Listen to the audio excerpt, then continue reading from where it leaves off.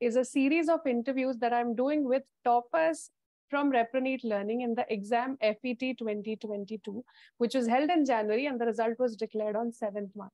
So today we have got with us the very talented Dr. Anju Nair, who has secured a fabulous 13th rank, All India rank of 13 in this exam. So welcome, Dr. Anju. This interview is for you to discuss with us your background and your strategy to prepare for this exam. Many congratulations, Dr. Anju, first of all, for this wonderful performance. And then over to you. Let's discuss what was your strategy. So start with your background. Where did you do your UG and PG from? Thank you so much, ma'am. Thanks a lot. First, a word of thanks to you and the Reproneet Learning. Basically, I did my undergraduation from Osmania Medical College, Hyderabad, 2004 batch, and a post-graduation from Trivandrum Medical College, 2012. And I finished my post-graduation in 2016. Okay. And then 1 year of senior residency was done in 2018. In between, I had maternity leave. I got 2 kids. Okay. So I gave a gap in between also. All right. And then you came back to prepare for FNB. Wonderful. Yes, ma'am. In between, actually. Let's discuss this whole journey from PG to leaving all studies to have 2 children and then again getting back to studies. Yes, ma'am. It was actually a very tough time for me because having a family life, then having a dedicated time of hours of studying is a tough thing, actually. Yes. Meanwhile, we have got our own clinic also. So I used to help my husband also in that. And I was doing GP in Trivandrum itself.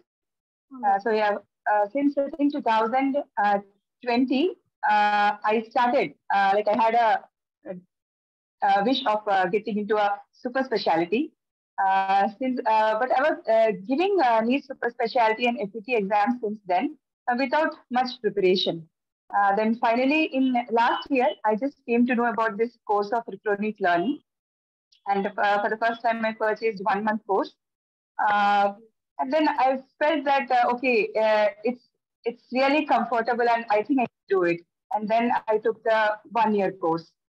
Okay. So how did you come to know about the course? Ma'am, from other students who came for the exam, actually. Oh, okay. So you asked them.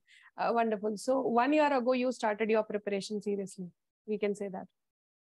Yes, I started. I was just wandering here and there, trying to get knowledge from people around, like how to prepare. I was giving exams, not much preparing. So finally, after getting into this course, I really got an idea how to prepare. So before taking the course, what were your sources of studying? What were you reading before the course?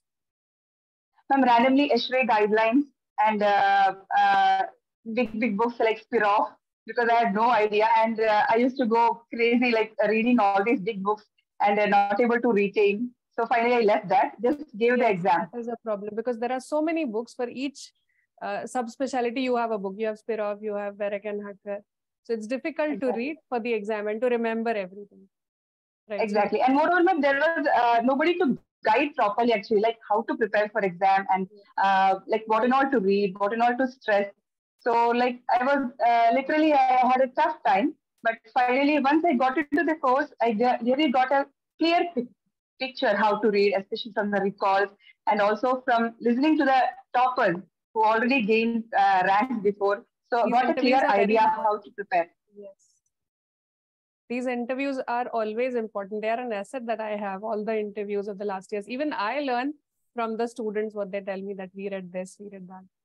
Wonderful. Yes, ma'am. Yes, ma'am. Seriously.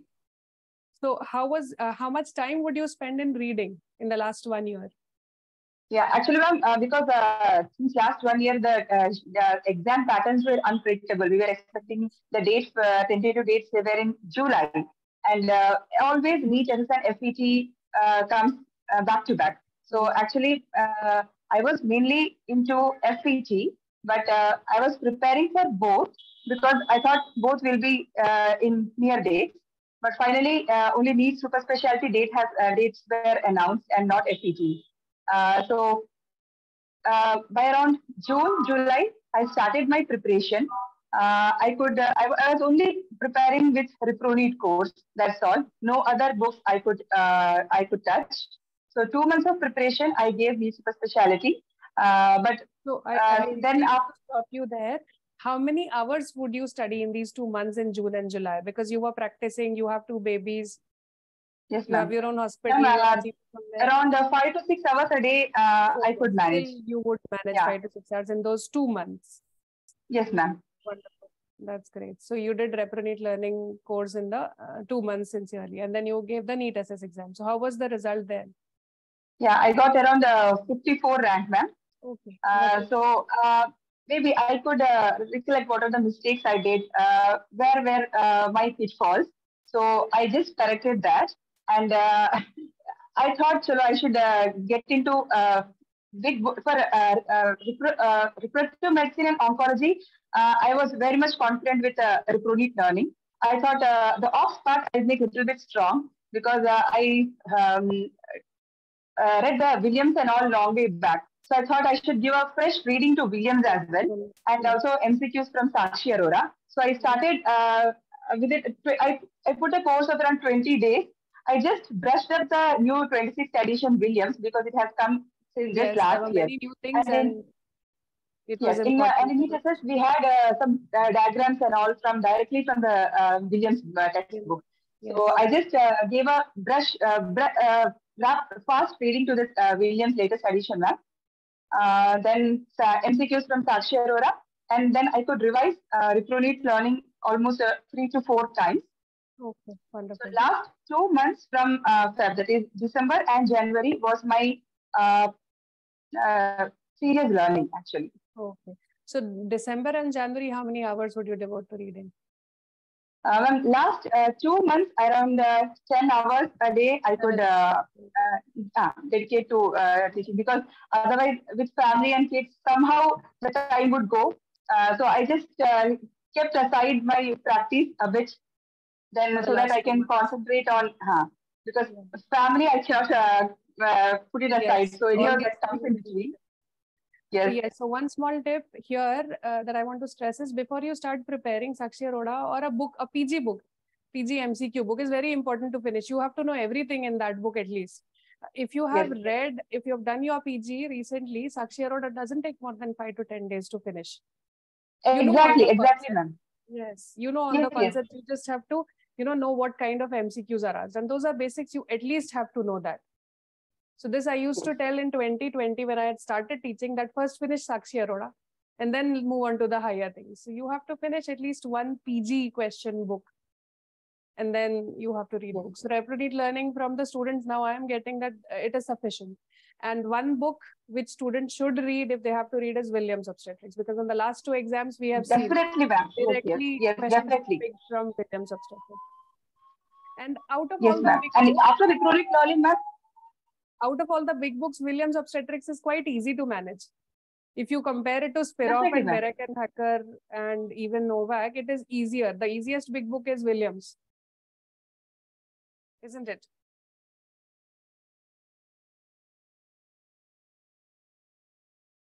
Okay. So this is what I was saying. Williams Obstetrics is quite easy to manage. It looks thick because the pages are thick.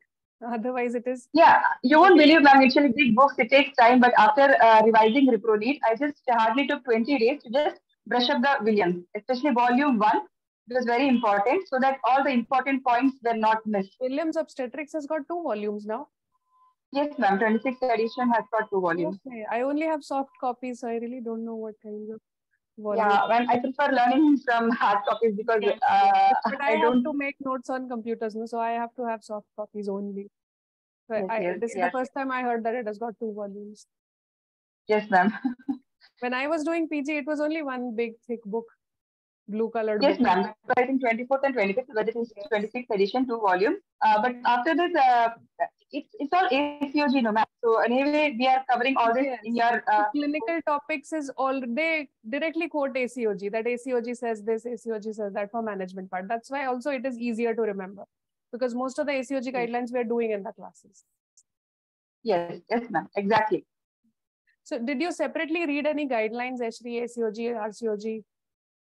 No, ma'am. No. Because all this is given in your app itself. So I just revised all your videos, and then all the guidelines which you gave in the app was more than enough.